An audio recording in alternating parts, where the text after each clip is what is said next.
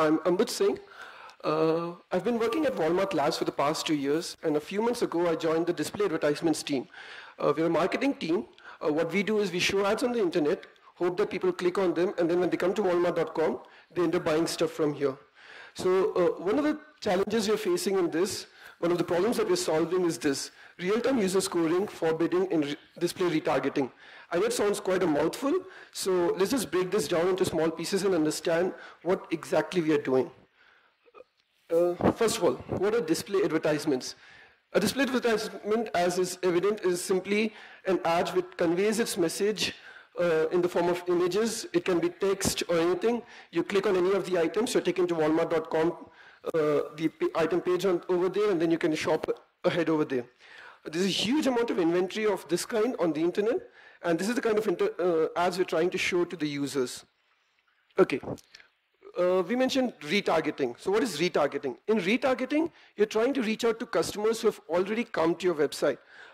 This is in contrast to a prospecting campaign where you try to get new users to the website. We're not doing that. The advantage of a retargeting campaign is essentially that you have information about the user. You know what items he's browsed on your website. You know items what he's browsed, he's bought from walmart.com, right? So this helps us model his interest. These are the things he's interested in, and we can also model whether he's more likely to buy again from Walmart or not. This helps us do highly personalized advertising. We can decide whether we want to show this user an ad or not. Is it worth it for us? And if we do want to show him an ad, what exactly items do we want to show to him? Okay. What makes all of this possible is this technology called real-time bidding. Okay, here's what happens. Earlier, what would have happened is if you wanted to show ads, you would go to an ad network and say, here's some money, go and get me, show so many impressions or get me so many clicks. What happens now is this. Suppose you have a blog post or something and you want to show an ad. You'll allocate a space on it, give it to an ad network, and now every time your page is loaded by anybody across the world, a call is made to the ad network. Hey, somebody's trying to open my page. Now the real-time bidding part kicks in. The ad network recognizes which user is trying to open your blog post. It communicates this information to every single advertiser it has deals with. So every single advertiser gets to know this user is trying to open this page right now. They're allowed to have roughly 10, 20 milliseconds of time to decide how much money they're willing to spend to show that one impression to the user. So instead of buying bulks of impressions, you're now going to be bid for every single impression. All the advertisers submit their bids. Whoever submits the highest bid gets chosen as the winner, and he's allowed to show an ad to the user. So yeah, you have to realize that every single time, every single web page is loaded, there's an auction going on the internet right now. Okay, so where do we sit? So as a user is browsing on walmart.com, we continuously keep scoring the user. We compute the bid values, how much we're ready to bid, but we do not exactly sit on the bidding on the auction house ourselves. We upload this to a partner, and the partner does the bidding for us. The reason being that it requires a huge amount of engineering effort to actually set up these, you have these quick time response constraints that you have to reply within 10 milliseconds, and you have billions of auctions going on, right? So we don't do that yet. We just score the users, we compute the bid values and give this to a partner. Of course, if we do win an ad, then it is up to us to show the items in the ad. Okay, so it all comes down to this: computing for every user in real time a specific dollar value. We do this for every single user who is visiting walmart.com. And real time is important because what we found out in the market was that you have to target the users within minutes. You cannot do this in one-day process or two-day process that you submit a bunch of users to the partner every day or something. This has to be in real time. Okay, what's the data that is available for us to do our modeling? We have the first-party Walmart data, which is what is all the site activity that is going on, and some form of metadata. Let's look through. Site activity would basically, he's viewed this item, he's added to cart this thing, he's ordered this, all that kind of stuff. We keep track of everything a user does for 30 days. All of this is marked with a timestamp, session ID. All of this is stored with us. We also have some form of metadata. For example, we keep track whether the user ever logged into walmart.com or not. How frequently he comes to, how frequently does he visit walmart.com? That helps us mark a user as active or passive. Walmart runs variety of marketing channels. Has a user ever clicked on any of the ads anyway, so that we can mark him as a clicker? As in, he tends to click on ads, yes. Okay. One thing we would like to point out is we do not use any personally identifiable information. What this means is that we have a user ID, say XYZ. We know what all this person did, but we cannot mark this person as who he is in real life. We're not doing that. We just use a user ID, and for user ID, we build our models. Okay, so how do we go ahead to build our user bits?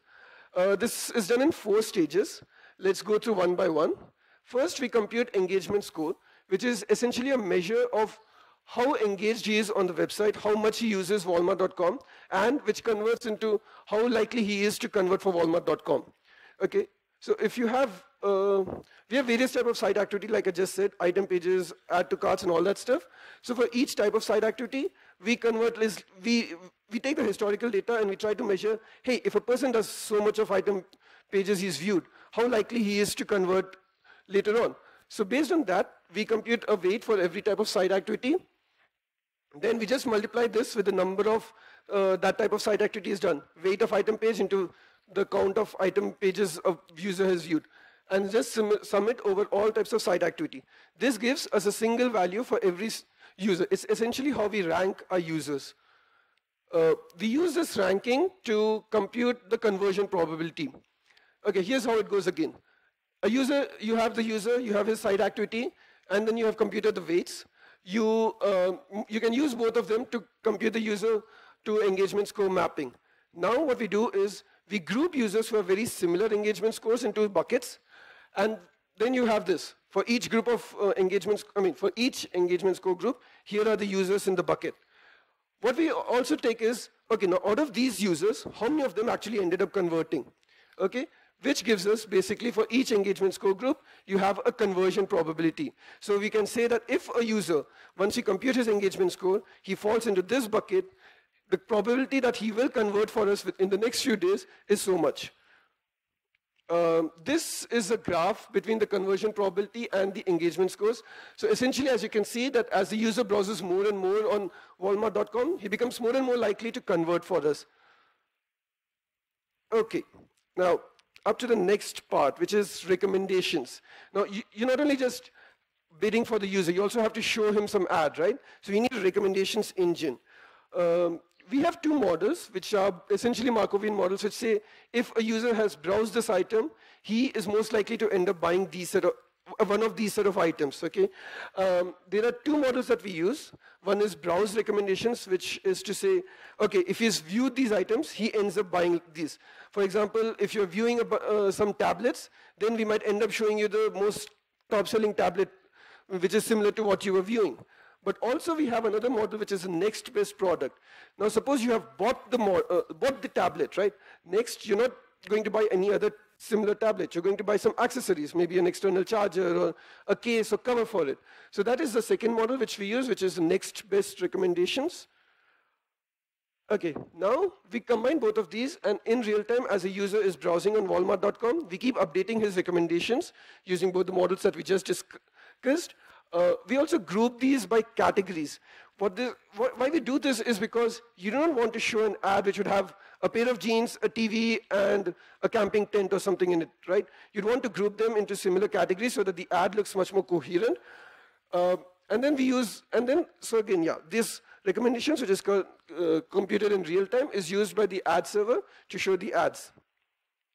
Now, the final part of it is the expected revenue. Here we assume that the items that we've shown in an ad, he's most likely going to buy one of these items. Then we take the average revenue of these items as the expected revenue. So if he ends up buying, this is approximately the amount of dollars Walmart.com is going to make. You might first raise eyebrow on this assumption that it seems too aggressive, it seems too confident that he'll buy one of the same items. But our logic here is that if you're showing him ads of TVs, he's most likely going to buy an TV. He might not buy one of those 3 TVs that we just showed him in the ad. He might buy something very similar in the same cost range. So it gives us a ballpark figure of what we expect, of how many dollars we expect to make out of him. Another thing we noticed, we used is the metadata we had just mentioned, like whether it's a logged in user, an active user, or whether it's a clicker. These are so we could not use them in combination with our site activity because those were linear counts, like he's done 10 item views or 20 item views or 30 item views. These are essentially just Boolean values, whether is he a clicker or is he not a clicker? Has he logged in Walmart or has he not logged in Walmart? So what we did was we took the entire space of Walmart.com, all the users, and then divided them into 8 groups. One group would basically be all the users who log in, who are active, and who click on ads. And then we computed all our weights, conversion probabilities independently for that group. And similarly for all the 8 groups, it is all done mutually exclusively. Now that we have all of this data, computing the bids is simple. Okay, you have a conversion probability, which is if he clicks, this is the probability that he will convert. You multiply that with the revenue you expect him to generate, and then you simply get the expected revenue per click. Okay, this is if the user clicks, this is the amount of dollars Walmart.com expects to make. ROAS goal. So essentially, if you're a marketing channel, mostly your business goal will be something like get me an ROAS of 10. ROAS stands for revenue over ad spend, which means if I give you $1, you should be able to generate $10 of revenue. So then you can clearly see that ad spend per click, how much money you have to spend per click, is the revenue you're going to generate divided by the ROAS goal. And now that you have this, you can simply compute your ad spend per impression just by multiplying by CTR. CTR is click-through rate. Essentially, if your CTR is say 0.1%, which means it takes you 1,000 impressions to get 1 click, you multiply that with ad spend per click and you'll be able to get an ad spend per impression. In this whole process, we are able, for every user, we are able to mark that this is the amount of dollars Walmart.com is ready to spend in a bid, right? Some of the next steps that we have in plan is essentially to identify more features which would help in identifying, hey, if a user is in this bucket, he tends to click more. Or if a user is in this bucket, he tends to convert much more. Right now, we only have a basic statistical model, but we're also looking forward to trying out many machine learning algorithms, which might help us improve our performance. Here's just an overview of the systems that we use. So the bottom left you have is the offline weights and conversion probability computations. These are all basically Hive jobs which run daily to keep updating the parameters of the model. On the bottom right, we have the recommendations engine, wherein we generate the recommendations and keep them in a MongoDB. At the top left, you have the event stream server, which pumps in every event which is happening on Walmart.com. So as events happen on Walmart.com, our real-time system receives them, which is the MUBD8 real-time system. Okay, we receive the site activity, we read all of these data, or the model parameters and the recommendations for the user, the information about the items. We all read through this into a real-time system. It computes the user bid, it computes the recommendations for the user, and then puts them into a Cassandra store. Since, of course, on the scale at which we are working, we cannot obviously have on one machine, so this has to be a distributed machine. We use Flume to keep logging all the bid values into HDFS, and then every few minutes an uploader kicks in, wakes up, it reads from HDFS the bid values that has just been put into HDFS and uploads it to our partner. And then the partner takes care of bidding for us. This is, I guess, this is the current performance we have. We upload nearly 180K users. This is only a fraction of the total Walmart volume. Since we are in a learning stage right now, we have capped ourselves to spending $500 per day. But even with this, you're able to win up to 250 to 300K impressions every day, generate of almost 270 to 300 clicks at a CTR of 0.107. So yeah, that's our current performance, and yeah, that's about it.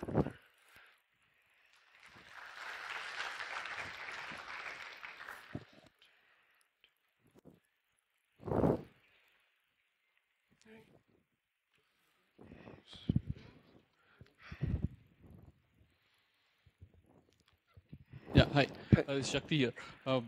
So the basis for all your processing is you're doing a a reactive kind of approach. The approach is reactive, right? You're based on their historical data, Yep. and you're going to give some recommendations.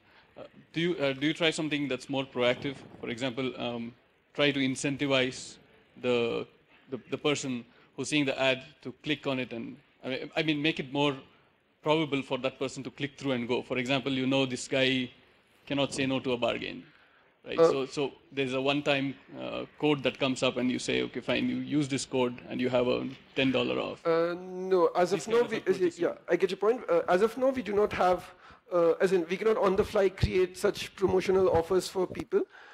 That's something we'll have to work with the business with, right? Because we don't have access to that. So when it comes to clicking, getting the user to click, the best you can do is okay, there are a couple of things. From our side, what we can do is show the best ads to the person. That's about it, what you can do from our side. Yes, if possible, you could add some promotional features to it.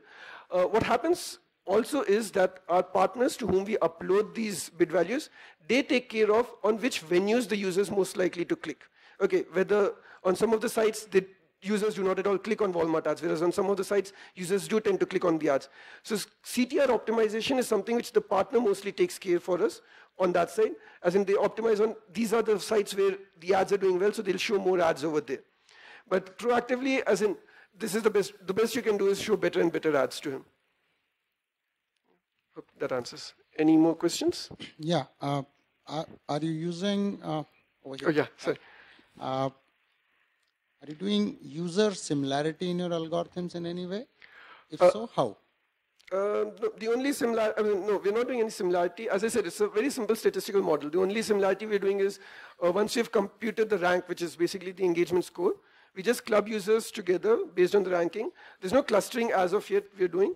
So as I said, right, we have to try out many of these machine learning or data mining approaches. It's a very simple statistical model we have as of now. It's only been a few months we kickstarted this project. We've been live only for a month or two till now. So yeah. No, so that metadata about the user, what was that? Metadata is basically, what we've noticed is these features tend, okay, you might do a lot of site activity on Walmart.com, but you're not at all a clicker. For example, I'm not a clicker. I buy stuff online. I don't click on ads ever. Clicker is a metadata which you can use to identify such people. You show lots of ads to people, and then you see whether that person, whether he's clicking or not. If he has shown a tendency to click in the past, he's more likely to click for you again. If he doesn't show any tendency to click for you, it's very less likely he'll click for you again, right? So that is a metadata like clicker we use. Then we have seen that logged in users tend to convert more. If you go to his website and have done the effort of logging in with the email ID, then you tend to convert much more. I don't have the data to show, but yes, I think the clicker was almost 2x better performance. They click 2 times better, 2 times more frequently. Thank you. Yeah. How long will you keep targeting me with television ads? So how do you know when to stop? Sorry? Oh, okay. So his question was basically, if he visits Walmart.com and he's browsing through televisions, how long will we be showing him ads with regards to televisions, right? If I don't browse anything else in the future. Yes.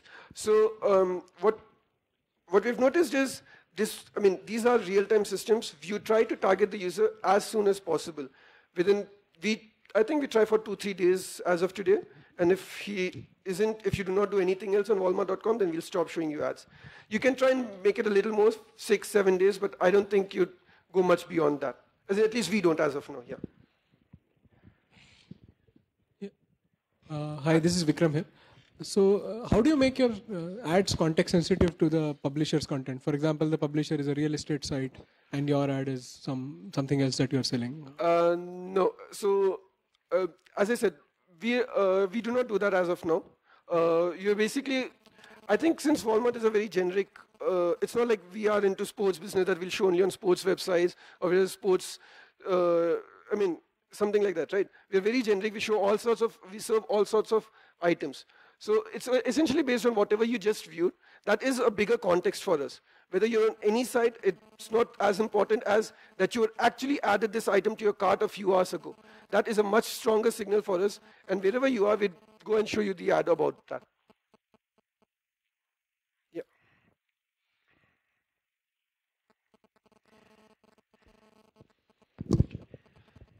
Just the question I had was when you compare all your click-through rates and the ad penetration, clearly there'll be a lag vis-a-vis, let's say, Target and even AdWords and people who are, let's say, earlier in the game of the online channel. So when you're looking at your technology architecture and scalability, what has been your experience in terms of the various components? You had that architecture chart in terms of what you have done right and where you probably need to change the system. Right. So we use update system. Getting the system, as you said, we target only very few users. When I said the number of users 180K, it's only a fraction of the users on Walmart.com. But our systems, even as of today, run for the entire Walmart.com traffic. We get this. We receive every single site activity that is happening. We use what's a update system, a real-time processing system. It was built by people who by a startup which got acquired as Walmart Labs earlier. So we had tech support for that. Some of the challenges were essentially making sure the system is up all the time. We had to pick which databases to use, as in our computation, half of it is offline, which is computing engagement score group. This is the conversion probability. That's based on historical data. So all of that is computed offline. So we had a Hive, all of them are Hive queries. We use HMake to schedule our jobs. It keeps running them. We keep dumping all of this into MySQL. And then again, for recommendations engine, for example, since again, this runs on the scale of, the huge catalog which Walmart.com serves, we are initially using HBase. It was being stored in HBase. Then we found that we couldn't query it in real time. So we ended up taking a daily dump from HBase into MongoDB just to be able to serve whether it's fast enough for us. About the other parts, I guess, the Cassandra store, so we didn't have much of a choice when it came to where we store all of the mappings, which is the user to site activity, because Mubdiate, as of now, is tightly coupled with Cassandra, so we do not have much choice. But then we ran into a few problems, and then we had to talk to the people maintaining Mubdiate to, fix those problems for us. But yeah. Okay, I guess time's up. Thank you very much.